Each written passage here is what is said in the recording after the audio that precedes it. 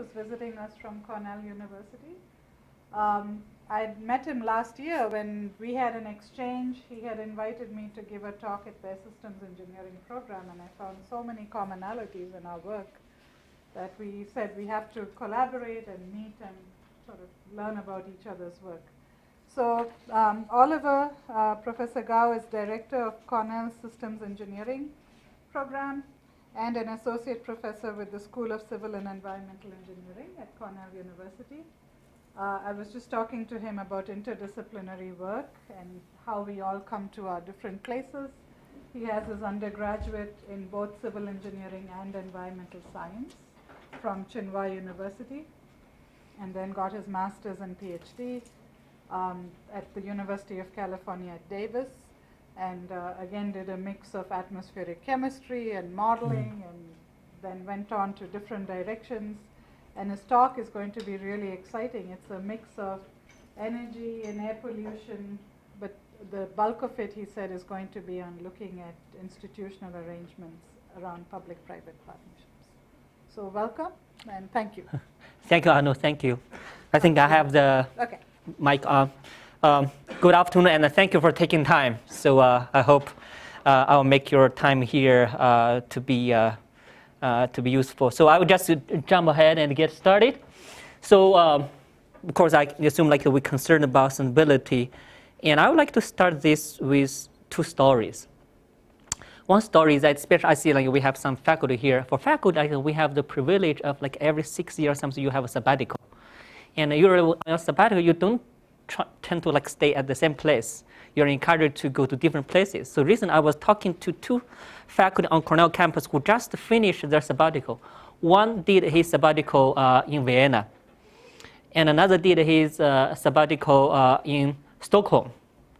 But you know what they told me, the same thing is that as soon as they leave Ithaca, when they get to Stockholm or Vienna, they felt like their carbon footprint reduced by at least 25%. And I was wondering why, right? The same person, what happens? And the fact is actually what changes is actually the infrastructure, the urban environment that he lives in.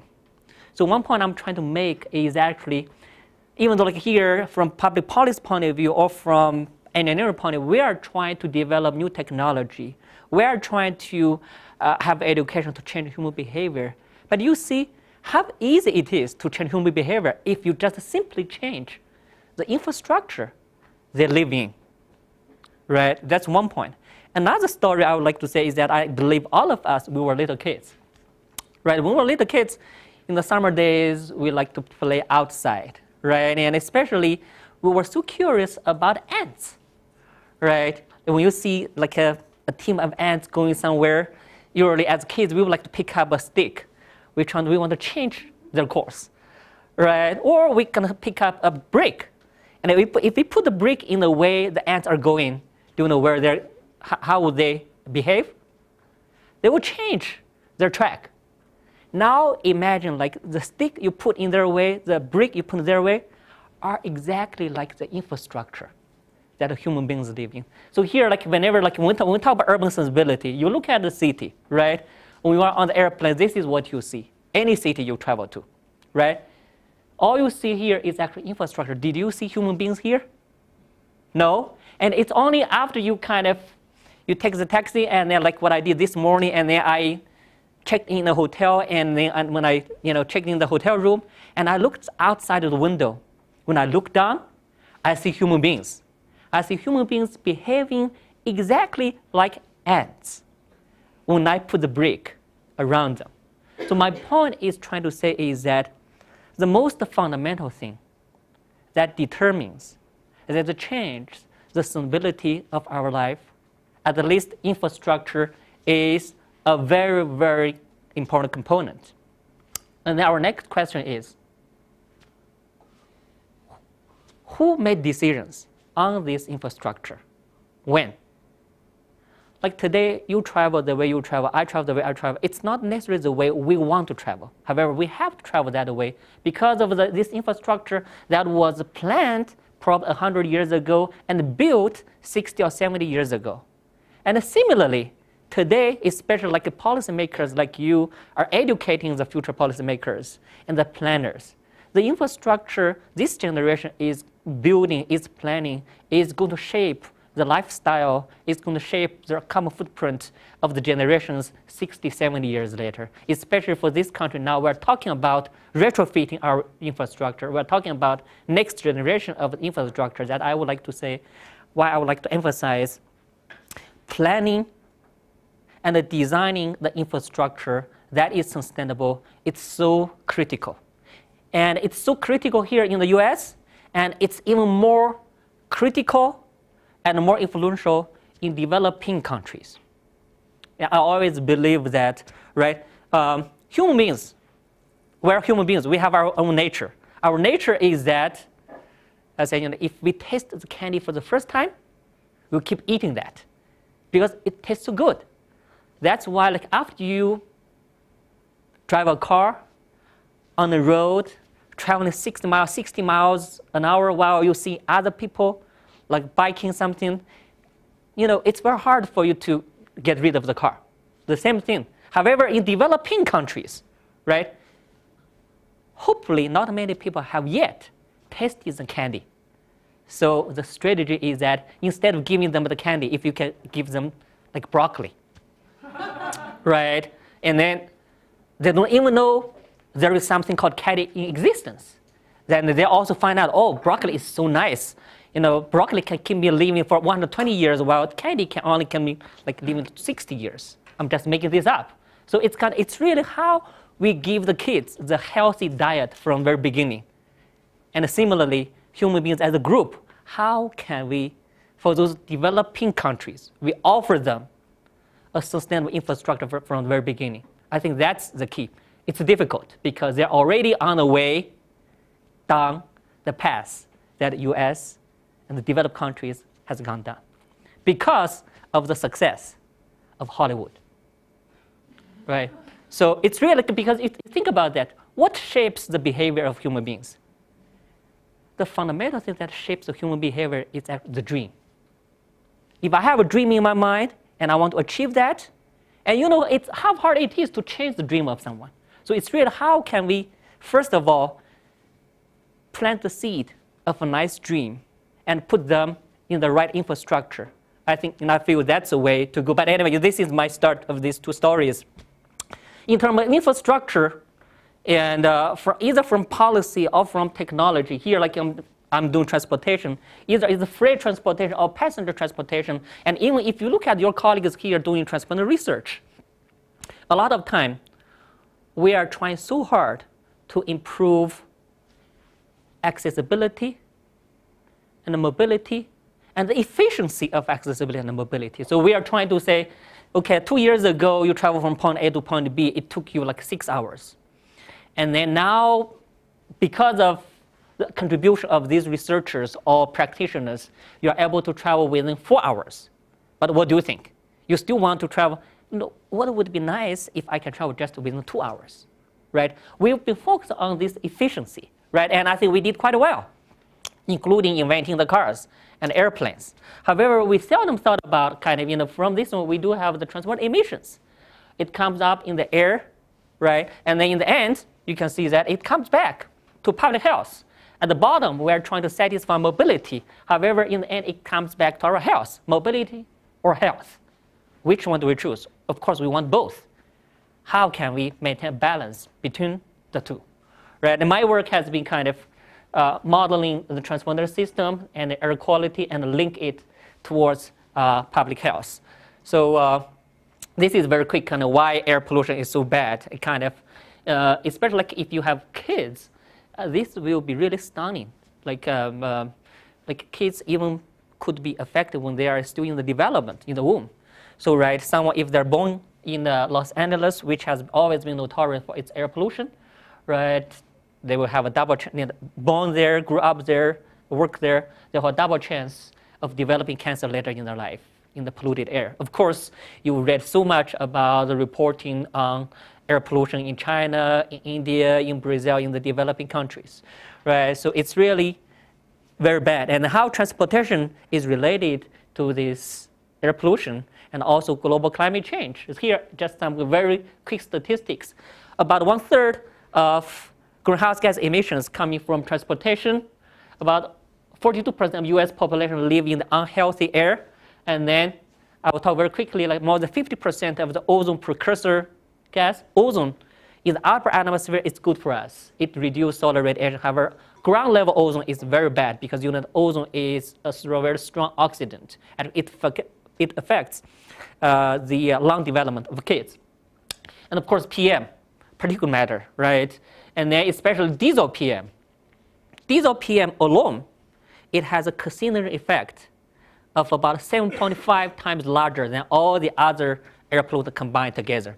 And also diesel is used a lot in our construction, in our heavy-duty transportation, including transit and the freight transportation. So my group, we've been focused on kind of mostly on the methodological part, kind of the computational infrastructure systems, and also we'll, as I talk later, look at the market-based approaches to public policy. And also, we have some work as application to the green and the secure supply chain, especially food supply chain, with the idea of reducing the greenhouse gas emissions. To link transportation, air pollution, and public health, this is a software we developed for New York City because it shows hour by hour the transportation emissions from different zones of New York City, and we can also model from different links. You can see the transponder network, hour by hour. You can see that now 6 a.m., 7 a.m. in the morning peak rush hour. So these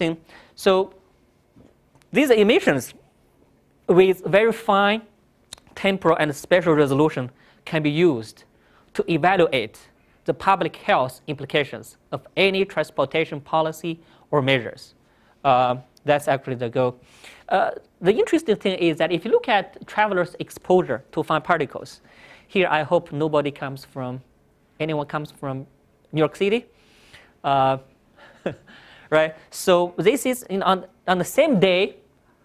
The point I'm trying to make is that behavior patterns affect exposure. So this is on the same day. This is around noon. My team were in Ithaca. We measured it. This is the particle size, and this is the particle number, like smaller particle number concentration. This is what we measured around noon in Ithaca. This is like in late afternoon when we arrived in New York City. The same group of people, right? Because our behavior here around 1,200, here more than 5,500 concentration, right? So another thing, this is also after we got to New York City, we try to measure the particles, So here, and actually this slide always makes me excited about the research value, the research we do, the value of research we conduct. So for example, this graph, like, we were mimicking like we were commuters, daily commuters in New York City. We take different transportation mode, and then we measure at the bottom. Here you can see that we measure what we call the PM 2.5 mass concentration, which is the air quality standard regulated. So you can the PM 2.5 mass concentration across different facility types, which is this in driving on the road, at the ground station, in the park, and on a subway train, and when we were transferred at an underground subway station. And then this is on the urban street side. If you look at PM 2.5 mass, you can see if you are the New York City mayor, you just got elected, you want to do something that gives you some good reputation. You say, I want to clean up transportation system. Where would you put the money if you look at this graph? The underground subway stations, which makes perfect sense because the New York subway has been there for more than 100 years. So subway stations are usually very dirty, like a fugitive dust. When the train goes by, right, all the dust will come up. However, if you look at the graph on the top, which measures the fine particle number concentration, let me give you if I have a basketball, I have two basketballs. One basketball has a size of 1. Another basketball has a size of 10. What is the difference of their mass? 1,000. So which means a big particle can be equivalent to 1,000 smaller particles, which means that if you weigh the particles in terms of their mass, the bigger particles will dominate. However, if you count the number of particles, the smaller particles will dominate. Do you think bigger particles or smaller particles will be more detrimental to our health? Smaller particles. So, however, here this is our standard so far. However, these are the frontier of environmental health research. If you look at the particle number concentration, they are measured simultaneously. If you look at, however, you can see that actually the dirtiest place is actually on the urban street side, where you are exposed to the freshly emitted particles from the tailpipes, right? Smaller particles. So in that case, you can see that. So if the research is not catching up, we could throw our money in the wrong place, doing nothing, right? So this is one thing. And then very quickly, so far you can see that we have been focused on these kind of emissions. Like we said that we want to link transport policy to health. One key thing is kind of from emissions, and next is air quality. Here, don't worry about this, is just kind of ozone chemistry, but the key point is that ozone is not directly emitted from the tailpipe. It's actually formed in the atmosphere like volatile organic compounds. And the nitrogen oxides together with solar radiation will form ozone, right? So one interesting thing is that, of course, for us, we always say, well, if we reduce emissions, we will reduce air pollutant concentration, we will protect public health. However, for ozone, if you look at this, these graphs show like this is from the weekdays, Monday, Tuesday, Thursday, Friday, Saturday, Sunday. From weekdays to weekend. If you look at the traffic, which is the blue line, and from weekday to weekend, the traffic goes down, which means the emissions also goes down on weekend. However, if you look at ozone concentration actually goes up over the weekend. So the reason, of course, we have studies showing and examining why this is the case, but just tell you that because the reason it happens like this is because the atmospheric system, it's not a linear system. It's not that you reduce emission, you reduce ozone. Actually, because of ozone chemistry, and we show because the relative relationship between trucks, which are the major NOx contributor, and cars, which are the major VOC contributor, because this weekend pattern change, they stimulate ozone formation over the weekend. However, the point I'm trying to make is that it's not simply just reducing emissions. Actually, you need to take into account this nonlinearity. That's ozone. And PM is even more complicated. PM is even more trickier. It is even trickier. You can see that PM directly emitted, what we call primary PM, only account for about, in the animal, only about 10 to 20%, while about 80 to 90% what we call secondary PM, which is chemically formed in the atmosphere. So, but the good thing is that in environmental science, we have developed very complicated advanced models to characterize all this nonlinearity. So the point is that and then how do we link transport decision to air quality is that we integrate transportation planning and air quality planning and these models together. For example, if we use New York City for case study, right? Of course, because you can see the air quality, they are connected. So there you need to look at a bigger boundary area. With that, if we model also the air quality, you can see that these are the results. The space and the time resolved, like ozone and the PM2.5 concentration. So far with this, you can see that, and also you remember earlier we have the emission modeling of New York City. And with this, you can see that we can further go on to look at the marginal social cost, like per ton of emissions, dollar social cost per ton of emissions from different places. The emissions, it's even though everyone is born equal. However, these particles, when they are emitted here in downtown versus they are emitted in the suburban area, they are not equal, right? So we show like the per ton social cost of emissions. Here it's primary PM, sulfur dioxide, nitric oxide, and also ammonia. You can see this shows. I'm just very quickly. You can see that emissions from different places, different pollutant species, their social cost is totally different. And also, this graph shows we are trying to do a accounting of the social cost. This graph shows that like the social cost associated with PM2.5 primary emission, which has a health cost in New York City. Some part of it actually comes from the PM2.5 emissions in Canada, because these things can be transported there. So in this sense, I'm saying, like, when you are making policy, even when you say, I can try very hard to reduce emissions in New York City to 0, but that's not going to solve the public health problem associated with PM in New York City. So there is also this kind of special accounting problem.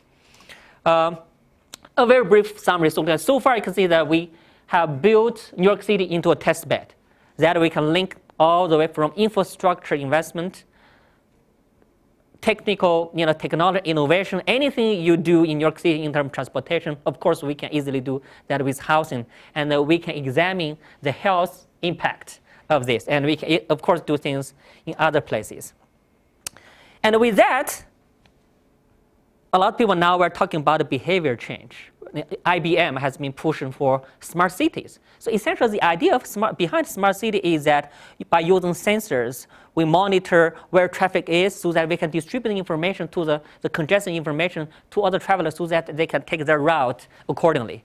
However, what we are doing here is that in addition to distributing the traffic information, we also collect air pollution information so that we can distribute to the travelers your exposure information if you take different routes, right?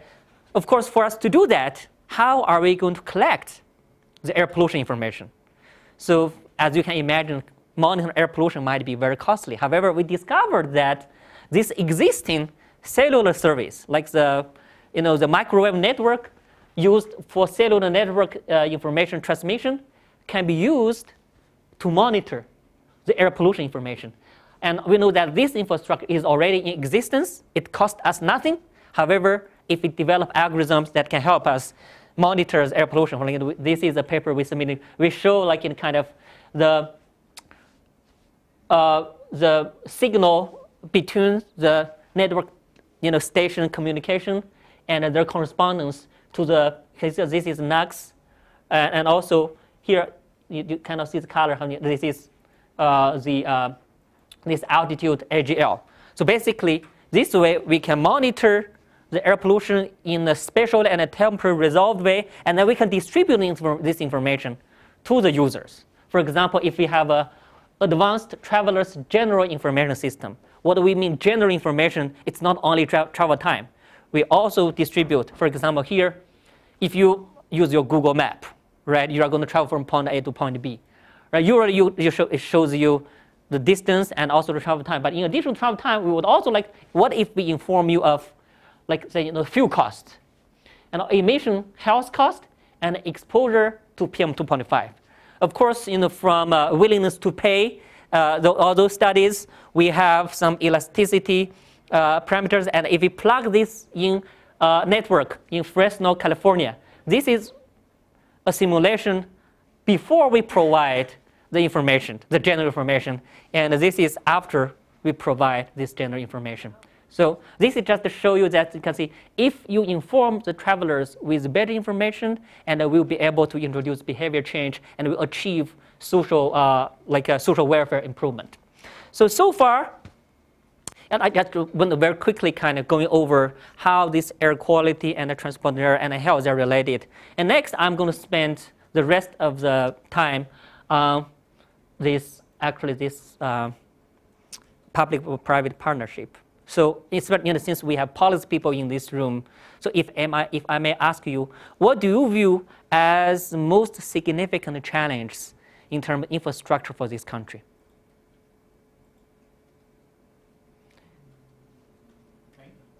Maintenance. What is behind maintenance? We don't do it. Why?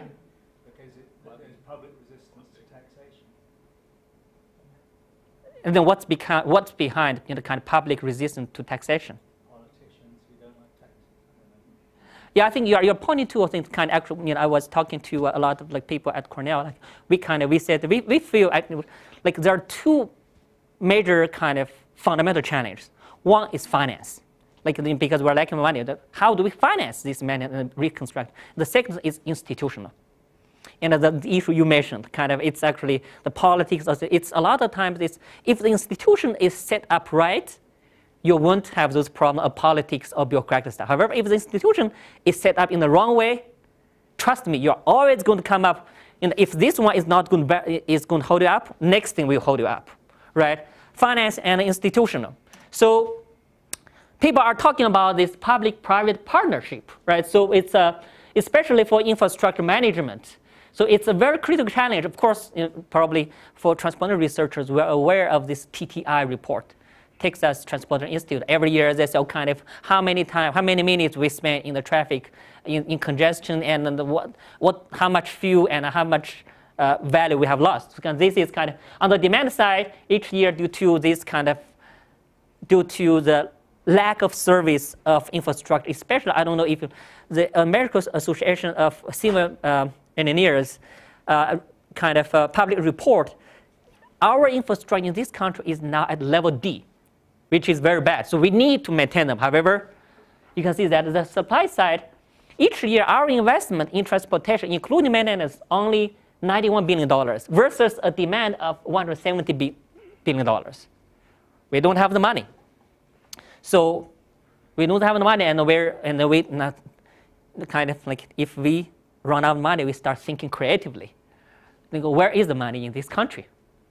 The money in this country, I believe all of us agree, the money in this country is on Wall Street, right? Wall Street, like a pension fund, a lot of money. However, for those money or fund on Wall Street, they have a different pursuit, right? So now people are talking about, is there any way that we can use public-private partnership to save our infrastructure?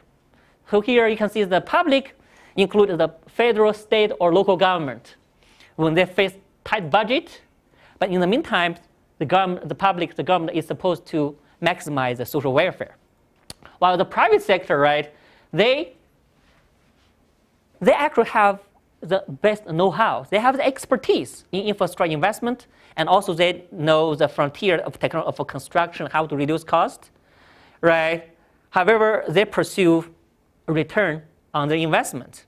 So we put these together through contract agreement, right? And then this way we can maintain public service provision, and also kind of how we allocate these risks. So I believe, like a lot of people, we have all heard of this public-private partnership. But a lot of times, did we ever ask, is it possible at all to form a public-private partnership? In the mathematical sense, is there a possibility for an equilibrium? Because you can see that this is going to be a game. Each of them, they have different pursuits. They're going to play a game, right? It's like dance, like you and your partner. Are you going to have the same pursuit? If you don't have, and then by no means, even someone push you together, you are not going to dance. So which means, is there an equilibrium, right? So the question here, especially from government point of view, could government achieve success PPP for free?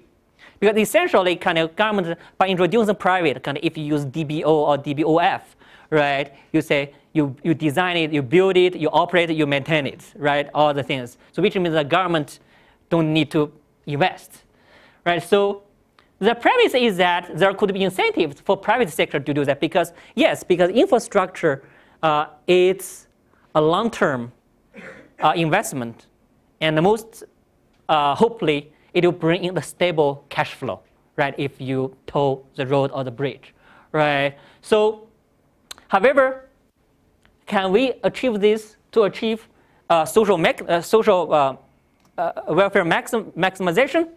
Right? The difficulties is that, as I was talking to Jerry, who does some PP study, he's been doing mostly the empirical study, and we agree that each PPP actually is very unique. The prototype is usually uneconomical. So, and also you can see that for PP project, it's long-term, 99 years for Chicago Skyway, right? That means a lot of risk and also high cost, right? All these things are high cost. And also the tricky thing for conducting, for designing, for implementing a successful PPP, it requires a very wide and broad, solid knowledge base in engineering, economics, finance, policy, and also, of course, you mentioned politics, right? So mathematically, can we shed some light on the behavior of all this? So actually we take approach what we call mechanism of design. A problem like the mechanism of design is economic theory, which won the Nobel Prize, I think, several years ago. So imagine like in all these settings, all these stakeholders in this game, we have individuals, right? In each individuals, keep in mind that if I'm a private company and if I'm going to bid for a PPP project, because I know how I can implement that project, I know exactly what costs I need to. However, when I bid for the project, I don't necessarily tell the government the truth, right? So which means that they have different private types, which the government doesn't know. And the decisions, the government will have a decision, and the private companies, they'll have a decision, and the general public will also have a decision. And of course, in making this decision, each individual, they will have their preferences, or you have your utility functions. And then based on the decision, based on the plan adopted, each stakeholder will receive different payment. There is going to be payment functions, right? And also in this, there could be announced types versus real types. Of course, in the ideal case, from a mechanism design point of view, we would like to design an institutional mechanism such that the private sector, they will tell exactly what information they have. They will tell the truth, and they are incentivized to tell the truth by designing a mechanism. If they tell the truth, they will be better off rather than telling the lie.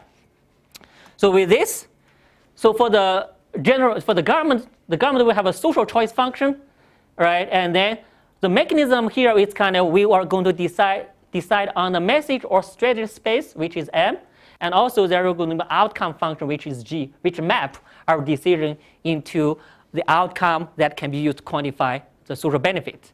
And this social choice function, this part I wouldn't want to bore you with all this mathematical formula, but I just want to tell you like the basic concept. You can see that the basic setting here is that we have two types of players. There are leaders and there are followers. And also there are two stages, because when the leader makes a decision and the follower makes some decision, and their decision will become observable, right? And then the leader, first of all, you can see that if the private party, they build this road, they're going to toll the road. Their decision will be how much I'm going to toll the users, right? That's a decision they're going to make, right? And the follower, the general public, the user, the driver, or the residents, they will make a decision after the leader makes the decision, right? They will make a decision whether I take this road or not, whether I pay it or not, right? So, however, all these things, they have no knowledge about their peers.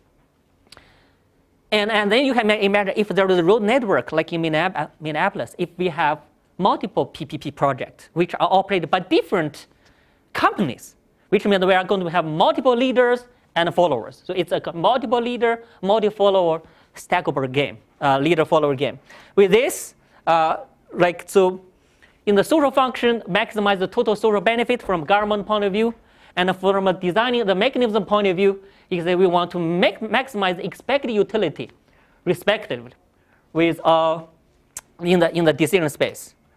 So I hope this slide will kind of make some good sense to you. You can see that now, if we bring all the stakeholders together, the government is trying to make a social choice according to its social choice function. However, the government is blind on the cost and utility of the private sector, right? The government is trying to design a mechanism. By the way, I believe that the government should not be the one who builds the road. The government should be the one who makes the rules, who make clear mechanisms. So here you can see the government design a mechanism satisfying. Here I want to talk about this Bayesian incentive criteria, and also this individual irrational rationalism with payment this. And the private party, they are going to have a decision at time t, and they know the private type, and also they know the utility function minus their cost function. The general public, they make all these decisions. You can see all these decisions. So this government decision is made in stage 0, private in stage 1, and the public will make a decision in stage 2. Right? They observe their decisions. The public make a decision, and then the designer makes the decision D and receives the payment. So here with this, as I said, for this mechanism design, we need to satisfy this Bayesian incentive compatibility. What that means is that expected total utility of any stakeholder in this game should be maximized when they announce the type, when they review their type, is the same as the real type, which means that use this incentive, if you design a PPP using such a mechanism, you will incentivize each one to tell the truth, right? And then this is for leader, and this is for follower. And then the next thing is that we have this interim individual rationality. What it says is that you can see each player, knowing her real type, will be better off if she stays in the game, right? If she stays in the game. So satisfying these two criteria, to summarize, you can see that the designer is trying to maximize the social welfare while subject to constraint. Which one is, this is one is the BIC, and this one is the IIR constraint. Very quickly, and what are the findings? We build this model, we want to find some insights. What does this model tell us? The PPP project, if you design through the model that we just talked about, it will have the following properties. It will help us achieve social optimal, and it will satisfy BIC and IIR property. Now the question next, we achieve these things, but for the government, our question is, would it be possible for the government to achieve weekly budget balance? Which means that, remember my question I threw out earlier, would the government be able to design PPP for free? Like the government doesn't pay anything. It's just, the public sector, the public user, when you use the road, you pay it. In the private sector, you collect the toll, and you use the collected money for maintaining and for building the road. So in that case, you can see that the government becomes a broker and becomes a gatekeeper. So based on that, what we further derived, the model naturally achieves the social optima. The theorem, based on the derivation, you can see that the government could achieve social optimal and budget balance at the same time, if and only if, you can see that this is a necessary and sufficient condition. The total minimum net social benefit plus, for all the private sectors, their one-time construction fee and the maintenance cost, and the minus, here you can see that the travel cost improvement for the public sector. You can see that, this is the social cost, private sector, the public sector. And then here, of course, there is some transaction cost, right? Should be smaller than. If this one is satisfied, actually it is possible that the government could achieve PPP for free, with balanced budget. So with this, here, that was the theoretical work. Here, I would like to conduct, we conducted a case study. We try to evaluate the social welfare if we implement what we call IP3, which is we call investment public-private partnership. I will talk about it in about two slides. But I just want to show you can see that all these different stakeholders, the policymaker, right? They set the set of private and public toll roads, and then there is system cost minimization, and of course from the private sector they are trying to pursue profit maximization. And of course, if you think about the whole network, there is going to be spatial variation in the tolls. And in the end, because of this toll, because of this PPP project, right, we are going to achieve a new equilibrium that will generate new emissions, right? And also there is owner interaction. So with this framework, we want to conduct what we call social welfare analysis. You can see that here, imagine on the road, you are setting the toll rate. The x-axis shows the toll rate. If you set up your toll rate with objective function to improve the social welfare, actually you can see that the optimal rate, toll rate will be here. You can see that here you can see the system optimal, the optimal rate should be here. However, if your tolling scheme is for revenue collection, is for profit maximization, you can see that the optimal rate, toll rate will be here. So the point I'm trying to make is that, as you can see, this change, and you can see the profit optimal toll rates generally increase the total system travel cost, right? Despite the fact that applying tolls increase private cost of this whole system. So this IP3 idea is that we know that P3 is very hard to implement because the general public doesn't like private company to build and maintain the road because we generally have a very bad perception about private sector, right? So as that idea, like kind of actually the colleague of mine at Cornell, Rick Geddes, he proposed this idea. We call it investment P3. I don't know how many of you know this. In Alaska, there is this oil permanent fund based on the oil reserve. So what it does, so in this case, is that kind of, actually our transportation infrastructure is an asset, which is not valued, which is not priced. So here, what we are saying is that we lease the existing unpriced facilities to the private partner. And the result, and this is the winning bidder, they'll be selected based on their maximum concession fees, which means that they pay the government a big chunk of money for front so that they can run the road but toll the road, like for 20 years or 30 years.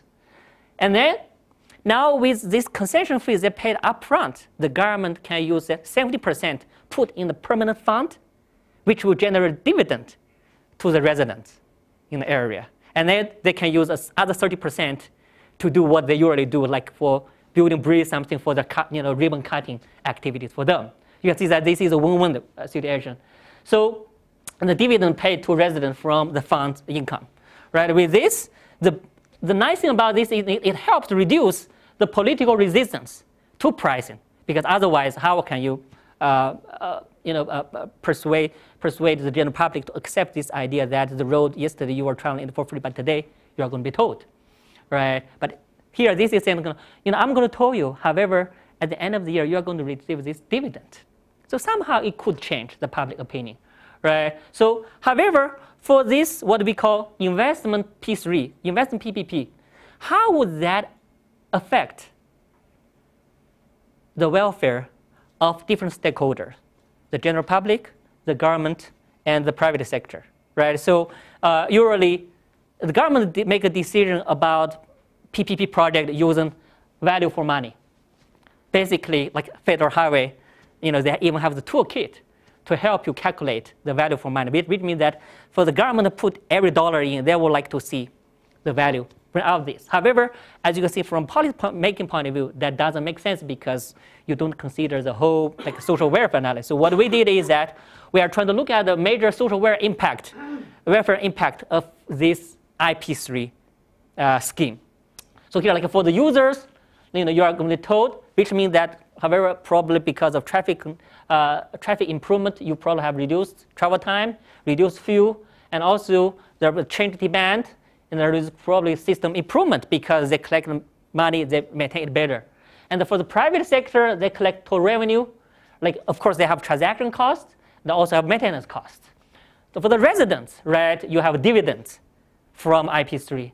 And then, of course, because of this improved traffic, you might enjoy reduced emissions, right, improved air quality, assuming, right, it will be able to retrieve that. And then also there could be regional improvement because your environment achieves and improves and you have economic gains. And then for the government, so there are some profits of P3, profits of public toll, and also, however, they need to bear a transaction cost. So with this, very quickly, like this is if your toll is designed for profit maximization, right? Your decision variable, you can see the total revenue minus the total cost. This is your decision variable. The toll level, this toll level will be set to maximize the profit, as I showed earlier. The profit maximization doesn't necessarily improve traffic. However, for design, we could apply a toll ceiling. We say that you cannot use a toll above a certain level, right? That could be a way to. And another case is that in the network in Minnesota, how about we introduce several PPPs which are operated by several different owners? In that case, they probably adjust their tolling price to attract more traffic, which means there is competition. It's not a monopoly, it's an oligopoly, right? This way, this is the way they will set up their models to decide on their toll. And another way is that what if a government operates this toll road? The government operates the toll road for the purpose of improving traffic for the social welfare. And because there are these three cases, we solve the network problem using for the Fresno network. We look at, so very quickly, because there are some roads here, we say some candidate roads, where we could use privately tolled or government operated or a mix. Some roads are operated by government, some roads are operated by the private. We won't compare which. Of course, you can see that the government and the private sectors, they pursue different objectives, right? So, and then we will see how that would impact the welfare. You can see that here we start different cases. For Highway 1, if we run it for profit maximization, and for private maximization, however, you can say operate private, and there is no toll cap. However, if you use a flat fee versus a variable fee, right? And then for case 3, for individual roads, profit maximization, essentially this table is telling you, can see, in the end you can see that we also have 2 roads are operated by private and just 1 road operated by the public government.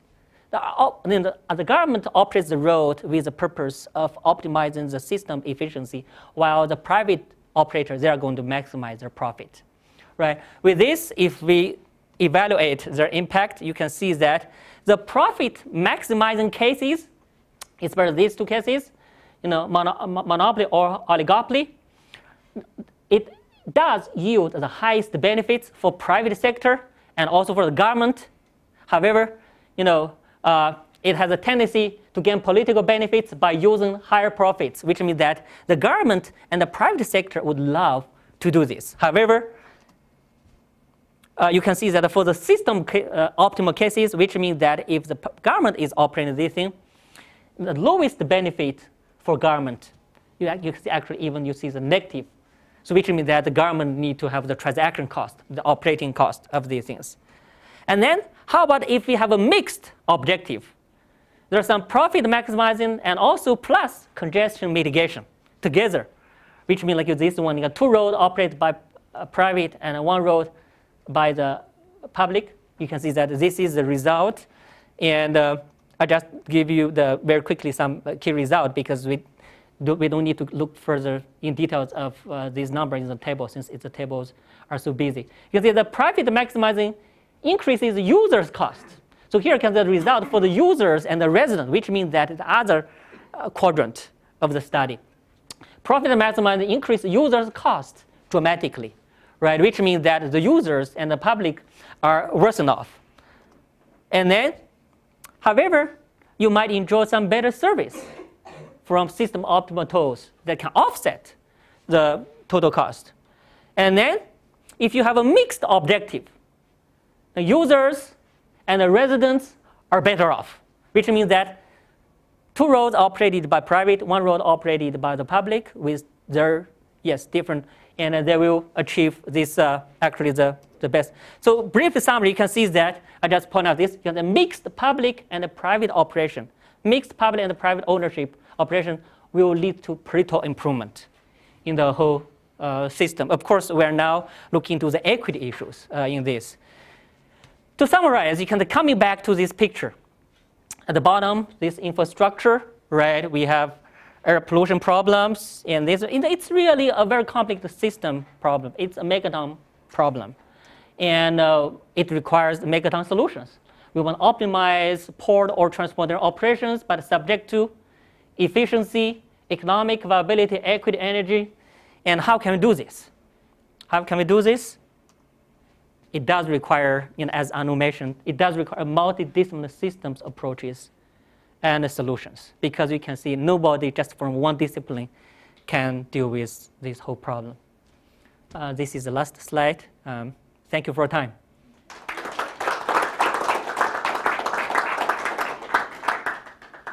We have about 10 minutes for questions if anyone has anything to ask. Yes, please. So the can we get a microphone to you?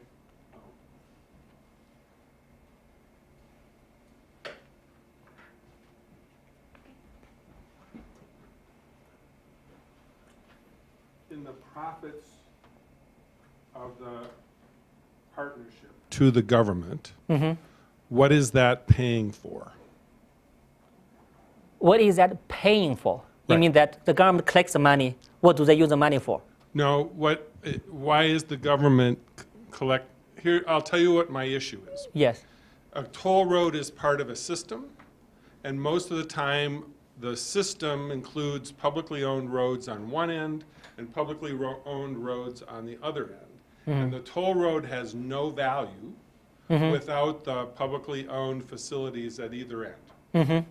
So oftentimes the proposals for toll roads don't include compensation for the services provided by the public facilities in delivering customers to either end of the toll road. So you've got some payment to government in there, and I'm curious to know whether that is designed to be compensation for other parts of the system, or if it was designed to pay for something else. No, it's actually kind of in a way, especially when I say that mixed, like public and private, that public run toll road, the purpose is for congestion mitigation. That purpose, it's not actually that, it's not for revenue collection. It's for congestion mitigation. Can you go back to one of your, you've got, it wasn't this one, it was a previous one. Uh-huh. And so I will go slowly. Yes. So there, in each of the different models, there's a payment to profits to the government. But they vary Yes. in size. So in the total monopoly one, there's still a payment to the government, a profit to the government that Yes. isn't related to the government providing a toll road. No. So that case, what I mean is kind of, this is what we call the IP3. It's kind of, there is concession fee at the very front. So like I'm a private company, I pay concession fee to you, the government. And then I collect the toll. However, you divide the concession fee 30%, do whatever you want, and 70% put in the permanent fund.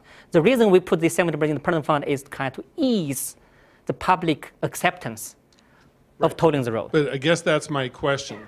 How is the concession fee calculated, and does that compensate the government for the other facilities that the government is providing that help make the toll road viable? That's a very good question. My answer would be no. So the reason is that you can see that this concession fee, of course, it depends on the bidders, right? Of course, the bidders, they are going to calculate the demand forecast. They'll calculate these things and they will provide a bidding process. But in our analysis, I think even in our analysis, we say that, for example, if there is this one segment of the road, we are going to implement this IP3 mechanism. And the impact, when we evaluate such an IP3 mechanism on the welfare of the users, we did consider the spillover effect. For example, if you toll the road and some drivers are going to detour, use another road, which means that you increase the congestion level on the other road. This network effect was considered in quantifying the welfare impact. Yes. But again, this is just in a case study. We assume these scenarios. But one thing, I think one key question we receive most of the time is it's really like, you have this thing, you divide the dividend back to the residents. The key issue is actually this equity. This equity issue we have not addressed. And especially like, for example, if I'm not from this county, which means that I don't receive the dividend, but I pay a toll. In that case, kind of, I'm going to be worse off. Yeah. Yes, please. Yes, my question is about efficiency, because there is the fact that when you have to pay a toll, that transaction takes time, right? Yes. So if I have to pay a toll every time I use a road, that would make my commute longer. Have you considered that in your analysis? Yes. The second question is, because I couldn't understand how, well, private companies, they have the interest of making profit, right? Yes. And if they are going to do something, they are always going to be seeking for profit, and who is going to absorb that profit is the consumer, right? While if government does it, it's just with the sake of maximizing social welfare. I couldn't understand how how to address that issue with the profit. That at the end, the one who is going to be paying for their profit is like all of us or all the consumers. Yeah, so I think that's a very good question, like 2 points. First of all, I think you mentioned this transaction cost, right? The transaction cost to the operator as well as the transaction cost to the travelers. Actually, this transaction cost is considered in all these welfare analyses. That's the first point. And the second point,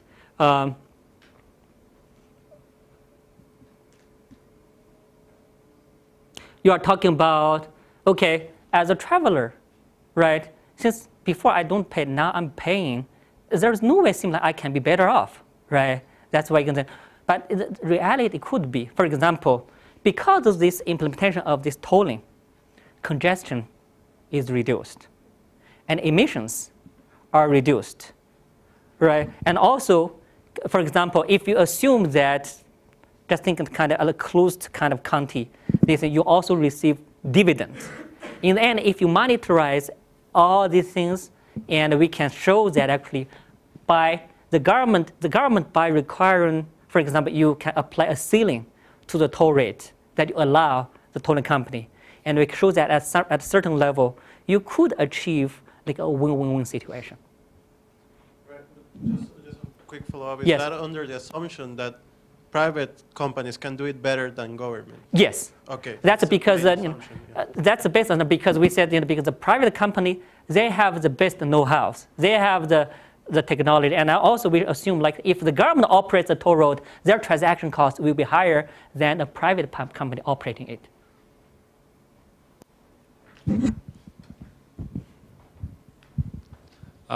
So I had a question about the emissions. I understand how this would help reduce congestion. However, I was just wondering if you could elaborate on how this would be more effective on reducing emissions and PM issues versus implementing a gas tax or a carbon tax. Yes. So actually, the kind of when you say gas tax, or how to implement gas tax, or how to implement an emission tax. So overall, by applying a tax or by applying a toll, you are trying to aim for behavior change, right? For example, this road before, it's been very congested, like 100 cars running on this road over capacity, right? Now, because of tolling, right? So for example, if putting equity aside, if I am from a poor household, this $10 fee is too much for me, right? And I would just drop out this congested road. So which means that if initially you have 100 cars, now you have 90 cars driving on this road. As you imagine, the traffic condition will be improved. So you will have less stop and go condition. So which means that with these 10 cars dropping out this traffic, the traffic condition of the rest 90 cars are improved and their emissions are reduced. However, you might say, okay, those 10 cars, they drop out of this road. They must take on the longer route to get to the place, so which we call network spillover effect. And actually, in all this study for the Fresno network, we did include the spillover effect, and we quantified the emissions, and we showed that emissions could be reduced. Of course, it will be very network specific, and because if you know that, right, emissions as a function of travel speed, right? If you think about emission factor per mile drive, and if here this is the speed, right? For example, carbon monoxide emission factor, it will be something like this. It will be something like this, right? So which means that if it was congested, very congested before, like here, and because of your tolling, and then the speed, you go here, and then you can see that you see this delta reduction in the emissions. However, kind of, if the initial point is here, and you improve this here, you improve it too much, right? The emission will go up, right? So that's why I think it's kind of, it requires, again, a very rigorous, systematic analysis. Even, from network to network, you need to conduct this. You need some conclusion from one network does not necessarily transfer easily to the other network. However, what we are trying to advocate here is actually this system analysis approach rather than the conclusions.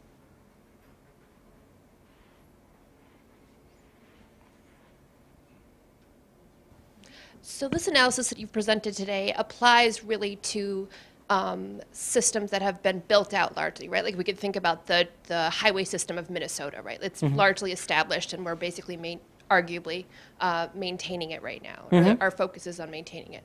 And so my question is, if we move to this public-private partnership model for, let's say, the highway system of Minnesota, and we have X number of companies who are privately managing sections of this highway system, how do we ensure that 20 years from now, there's still continuity across the system, right? I think that, to me, part of the value of having the government manage it right now is that we have this kind of overarching view and priority of the system as a whole versus pieces. And I feel like if these individual companies are managing sections of it, how do we account for that overarching view and continuity of the system and efficiency of the system as a whole?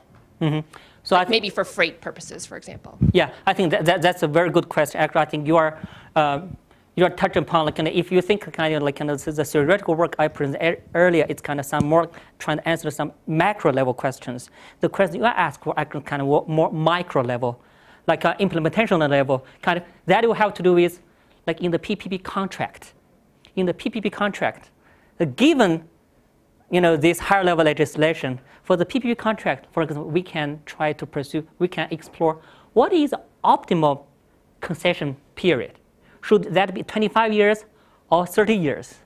And also, how the risk share should be done between the government and the private sector. These things are what we call implementation design instruments that can be done in the contract.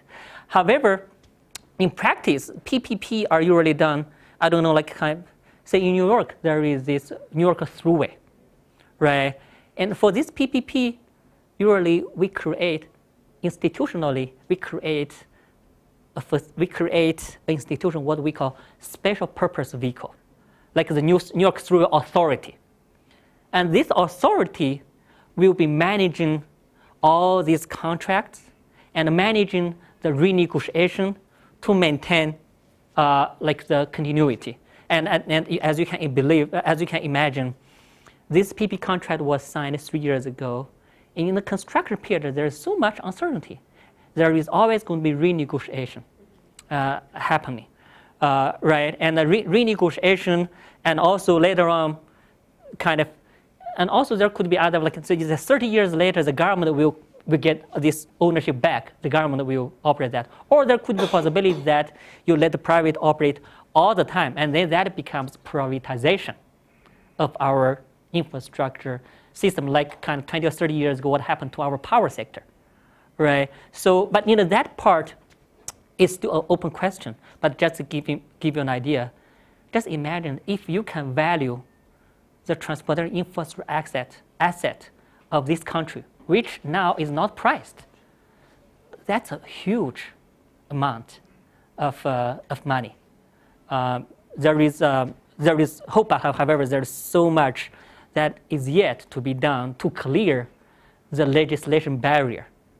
Because like in the US is falling way behind a lot of other countries in the world in terms of implementing PPP, like UK, Chile, they have been doing a lot of PPP, but the US only probably 20 or some projects so far, and not many of them are successful. Yeah.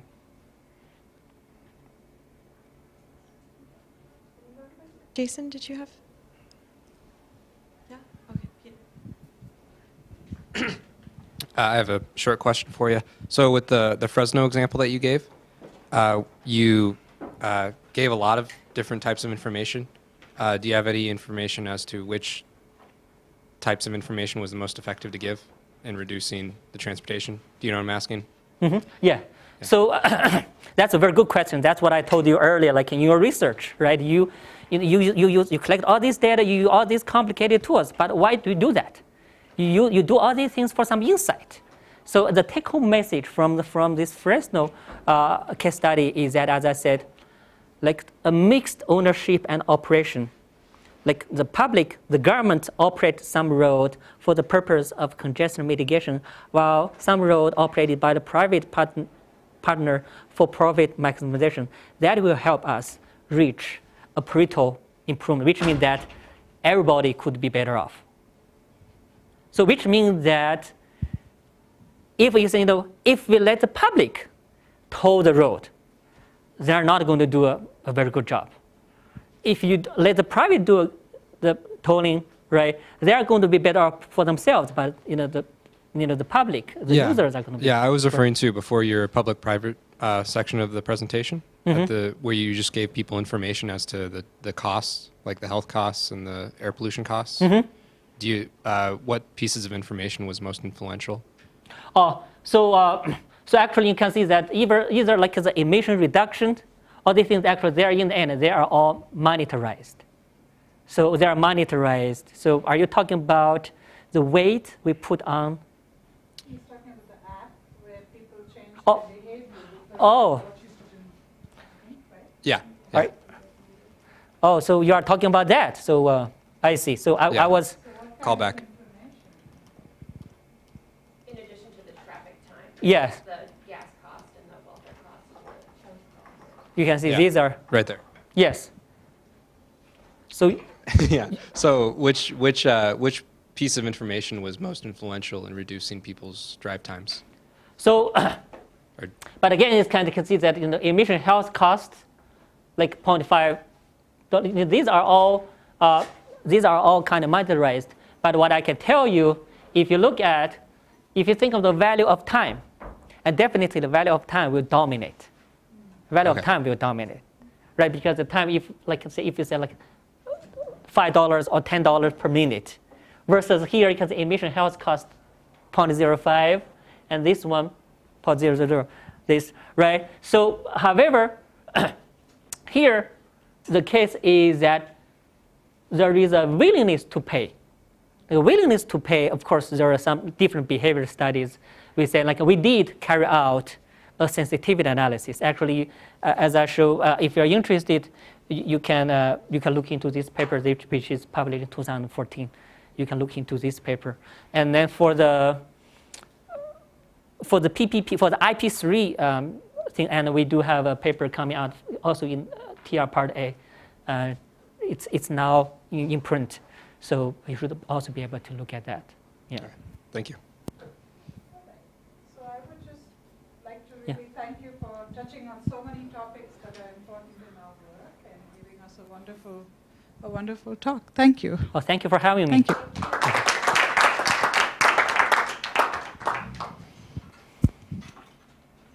So there's a celebration going downstairs because the Humphrey School was rated in the top 10